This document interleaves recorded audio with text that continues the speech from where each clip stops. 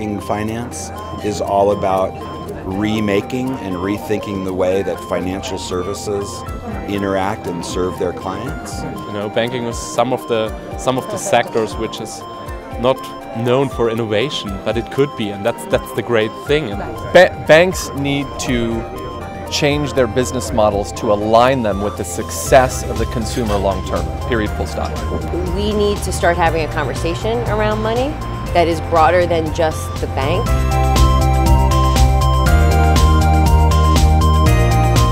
I think that you'll start to see more and more transparency when it comes to terms and conditions and disclosures, knowing what your fees are.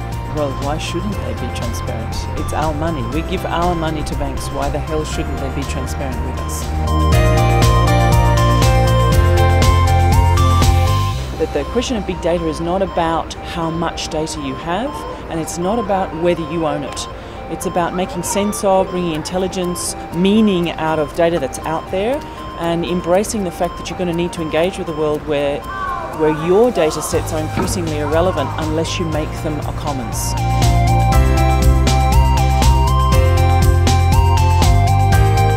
It's not just about API, but if banks can be culturally more welcoming to new companies, new ideas, become a platform that can serve all these various human needs and drive that blossoming of financial innovation, then they will survive and they will be beloved.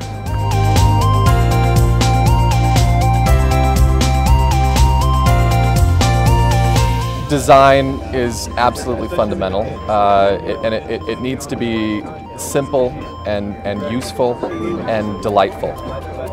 Just because somebody is smart doesn't mean somebody has the time or the energy or the inclination to sit down and get through some really hideous proprietary system in order to achieve an adult.